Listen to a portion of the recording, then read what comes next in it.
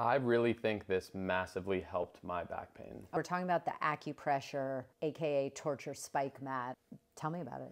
I've been using this for 2 years. If I'm traveling or driving a lot, I'll bring it with me. And now I've been using it every morning. I lay on this to help with back and neck pain. On a scale of 1 to 10, how painful is it? So I use this shirtless. I think it's like a 7 when I first started. Now it feels more like a 5. Okay, so I looked into the science. Let me tell you what I learned. This is under the overall umbrella of acupressure, acupuncture, Eastern medicine, maybe even some mindfulness and meditation. There's very little published peer-reviewed data. Theoretically, it can temporarily increase superficial blood flow to the areas exposed to these spikes, potentially result in a little endorphin release because it is painful. Just with basically light pressure, those are the marks on my fingers. Risk benefits, overall, it's low risk. I would caution anyone with neuropathy or fragile, delicate skin if you're not using your own sanitary mat.